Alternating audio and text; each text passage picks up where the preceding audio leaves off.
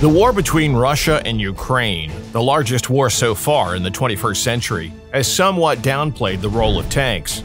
Because of modern anti-tank systems, and especially because of drones, tanks have become very vulnerable. As a result, we don't see the deep tank breakthroughs that we had back in Operation Desert Storm in the early 1990s of the 20th century. Not to mention World War II. But do we have to give up on tanks? No. And this is proved by the American tank M1 Abrams, which for many years has been the epitome of technology, power, and combat endurance. Until the latest Ukrainian-Russian military conflict in the center of Europe, Abrams was rightfully considered the ideal military vehicle.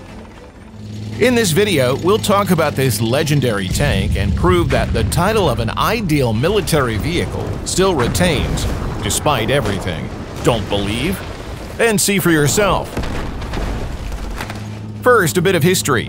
When in the 1970s the US faced the need to upgrade its tank forces, more than just rearmament was at stake. There was a fierce technology race with the Soviet Union, where every misstep could turn into a strategic defeat. America needed a tank that would become the quintessence of power, endurance, and technological innovation. And that tank was the M1 Abrams. In 1980, the world saw a tank that immediately changed the rules of the game. The M1 Abrams was astonishingly innovative. A gas turbine engine designed for incredible mobility, and a unique composite armor capable of withstanding blows that would destroy any competitor. This tank became what it was intended to be from the beginning, an iron fist on the battlefield. Already in 1985, the modernized M1A1 came on the scene, equipped with a 120mm smoothbore gun, capable of penetrating any armor of its time. This tank became not just a machine, but a real threat to any enemy armored vehicles. However, most importantly, it proved its lethality in real battles. The Persian Gulf War showed that Abrams can destroy enemy tanks with incredible accuracy and at a considerable distance. The 1990s brought a new version, the M1A2. It was no longer just a tank, but a high-tech combat system. Advanced electronics, digital fire control systems, the ability to exchange data with other units – all this brought the Abrams to a new level. This tank has become smart, gaining the ability to be not only a machine of destruction, but also a coordinator on the battlefield. With each new conflict, the M1 Abrams proved that it is not in vain that it takes its place among the best tanks in the world. But what exactly makes this vehicle so outstanding? The M1A2 is armed with the M256 120mm smoothbore gun. This steel thunderer uses various types of ammunition, including subcaliber and shaped charge rounds. One of the most powerful subcaliber ammunition, the M829A3, is capable of penetrating at least 700mm of armor at a distance of 2 kilometers. That is, it can penetrate the armor on any Russian or Chinese tank, and with very high accuracy. The projectiles for Abrams can be programmed for different purposes: airburst to hit infantry, instantaneous detonation to destroy light armored vehicles, and delayed explosion to fight heavy armored vehicles. In addition to the 120mm cannon, the Abrams has 3 remotely operated machine guns to engage infantry: a 12.7mm M2HB machine gun on the commander's turret, a 7.62mm M240 machine gun in-mated mounting with the cannon, and another 7.62mm M240 machine gun on a rack at the loader's hatch, as well as 2 6-shot smoke grenade launchers to create a smoke screen. The fire control system is a technical masterpiece. Infrared sensors, laser rangefinders, and stabilizers allow for aimed fire even on the move and in poor visibility conditions. In night combat conditions, the Abrams turns into a predator that sees the target before it realizes the danger. One of the main trump cards of the M1A2 is its armor. Composite materials, reinforced with depleted uranium, create a very reliable protection. For example, the frontal armor of the M1 Abrams tank has an equivalent thickness of about 600mm against the subcaliber shells and up to 1100mm against shaped charge shells in the M1A2 SEP V3HT version. Right now, Russian tanks have the 3B M42 Mango as their main subcaliber projectile, capable of penetrating 500 millimeters of armor. That is, it cannot cope with the Abrams. In practice, this means that Abrams can withstand blows that would turn other tanks into piles of scrap metal. But engineers have gone even further. Additional reinforcement in the form of the Trophy Active Defense System was a real breakthrough. The system uses ELM-2133 radars with phased antenna arrays that provide 360-degree coverage. These radars detect and track approaching threats such as anti-tank missiles and grenades. An onboard computer analyzes the data from the radars and calculates the threat's flight path. When the threat approaches a critical distance, the system activates launchers that fire anti-missiles that destroy the munition before it reaches the target. The Trophy Active Defense System is capable of neutralizing threats flying at speeds of up to 1,000 meters per second. There are no anti-tank missile systems in the world whose missiles fly faster. For example, the missile of the main Russian anti-tank system, Kornet, flies at a speed of only 250 meters per second. To protect the side projections and turret roof, Abrams reactive armored tiles and tank urban survival kits are used. These elements explode on contact with the attacking projectile, reducing its impact on the main armor. All this together turns the M1 A2 into a moving fortress, which is very difficult to destroy. But if, in spite of everything, the enemy managed to hit a turret with a 4-man crew, what happens? Will the ammunition explode and the men die? No. Abrams is not a Russian tank, where the ammunition is either in the turret, right next to the people, not separated from them, or under the turret. In any case, its detonation turns the tank into the vent of a volcano, which literally incinerates people, leaving a pile of shapeless melted metal in place of the vehicle, while the turret flies away for dozens of meters. In Abrams, ammunition is located in a special compartment in the turret, separated from people by a powerful armor plate. This compartment has special knockout panels. When the ammunition is detonated, the shock waves throws them away, and all its power and flames go into the air without causing any harm to the crew. After that, the tank can even stay on the move. Despite weighing 68 tons, which is about the same as 35 passenger cars, the Abrams can reach speeds of up to 70 kilometers per hour or 45 miles per hour thanks to its AGT 1500 gas turbine engine. Its 1,500 horsepower allows the tank not only to move quickly, but also to overcome difficult obstacles. The main indicator of the tank's dynamism is specific power, the ratio of its engine power to weight. The higher it is, the faster the tank is. The Abrams has this indicator equal to 24.5 horsepower per ton. For comparison, the Israeli Merkava has a specific power of 21.4 horsepower per ton. The German Leopard 2 has 21.2, the British Challenger 2 has 19.2, and the Russian T-90A has 21.5 horsepower per ton. In this context, Abrams can be compared to a rhinoceros. Big, heavy, but if it chases, you can't run away. You'll trample it, or on a horn. But this engine has a significant disadvantage: high fuel consumption. On average, it consumes 4 liters per 1 mile of movement and 45 liters per hour at idle. Let's dispel the myth that Abrams needs some special fuel. No, it's an omnivorous beast. It can use a variety of fuels, including DF2 diesel, JP8 aviation, kerosene, and other fuels. However, mobility is not just about speed. Tank suspension and maneuverability make the M1A2 ideal for everything from sandstorms to urban environments.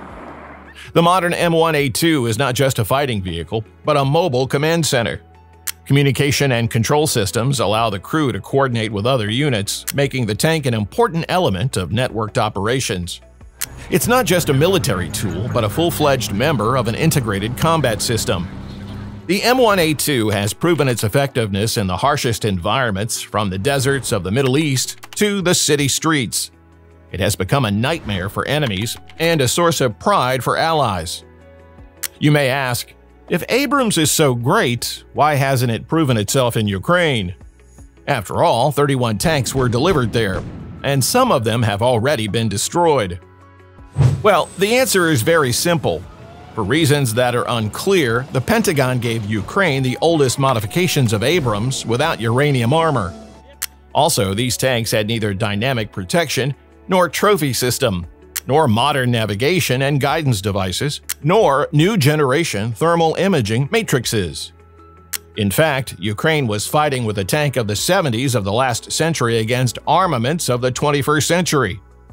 Therefore, this result was, alas, predictable. But in any case, the technology and military in the first place is moving forward. Will Abrams, which for decades has been standing guard over the world order and U.S. interests, be able to meet the challenges of the future? After all, even legends grow old. Might it be better to cede the throne to a successor? Say goodbye to Abrams? Yes, goodbye and hello to the new Abrams, the Abrams X. A new era is dawning for the once perfect machine.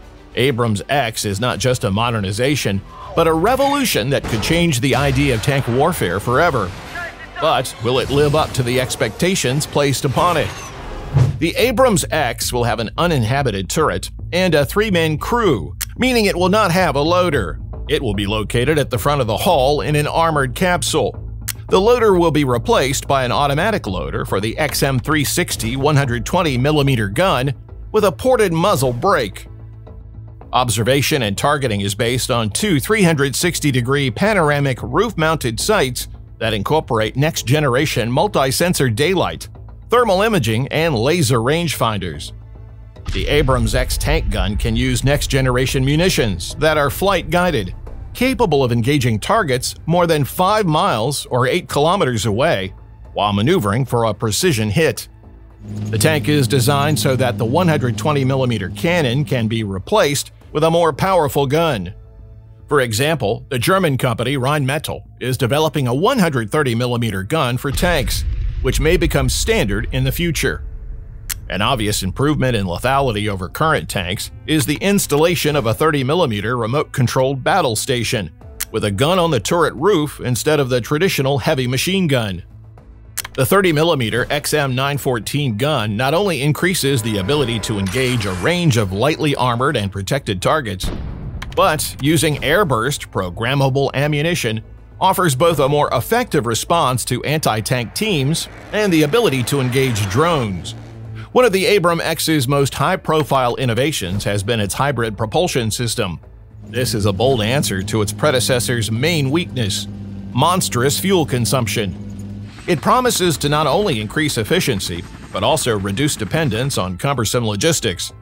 The propulsion system will utilize an advanced Cummins diesel engine as the primary power source, with the addition of electric batteries in a parallel configuration. This will power the tank systems with the diesel engine off during periods of low power demand, such as parking or silent duty mode. Power will be able to be tuned from 750 to 1500 horsepower, with the tank consuming 50% less fuel, with the same operating radius as the Abrams A1M2, and will also gain low-noise, low-speed capability and sonic camouflage. The tank can now approach the enemy stealthily, which is especially important in urban environments. The Abrams X turns into a predator that sees but remains invisible. If the M1A2 was a high-tech machine, the Abrams X is artificial intelligence on tracks. If the M1A2 was a fortress, the Abrams X is a fortress that thinks. Its systems are capable of analyzing the battlefield, independently prioritizing targets, and even offering tactical solutions. The tank will have its own reconnaissance drones that the crew can launch directly from the vehicle to survey the battlefield and find targets. Additionally, the Abrams X will feature enhanced networking capabilities. Interaction with drones, coordination with other tanks, and access to a global command and control system make Abrams X not just a fighter, but a leader in the digital battlefield. Thanks to artificial intelligence and networking capabilities, one of the Abrams X modifications will be unmanned remote-controlled. This allows the tank to be used without a crew in particularly dangerous conditions. The Abrams X will also receive electronic defense systems that make it resistant to attacks using an electromagnetic pulse that can blind or disable electronics. The Abrams X composite armor is even lighter and stronger. In addition, this armor will be modular. That is, depending on the type of threats on the tank, the armor can be changed to another type of armor quickly. But most importantly, it will be equipped with the latest active defense systems that work not just to intercept threats, but to detect and neutralize them early. This makes the tank virtually invulnerable to even the most advanced anti-tank weapons. In addition, the developers have emphasized weight reduction. The Abrams X will become lighter, which will improve its mobility and expand its transportation capabilities. Moreover, it is supposed to create a lightweight version for transportation by air, even by medium military aircraft, such as the C-130 Hercules. But not all is rosy. Innovation is expensive, and the Abrams X risks becoming an even more costly project than its predecessor. In addition, the complexity of its systems requires new crew training and special maintenance conditions, which can be an additional challenge. Abrams X is not just a tank, but a symbol of a new era in which technology is becoming the main weapon. Its development is a bold step into the future. But will it be as successful as the M1 A2? There is no definite answer yet. But one thing is already clear. If the Abrams X becomes as legendary as its predecessor, it will not only just continue the tradition, but will create a new era of tank forces. The reality is this: new wars require new solutions. The world no longer forgives mistakes, and advanced technology becomes both an advantage and a vulnerability. Abrams X is a bet that the tank can be not only a killing machine, but also a tool for digital domination. Will it live up to those hopes? History will tell. But one thing remains constant: the Abrams X is more than a tank. It's a symbol of the era it has served and continues to serve, changing perceptions of warfare and what ideal military vehicles should be. What do you think? Do tanks have a future? And will the Abrams X become the ideal war machine that the Abrams M1 was for many years? Share your thoughts in the comments, and thank you for watching.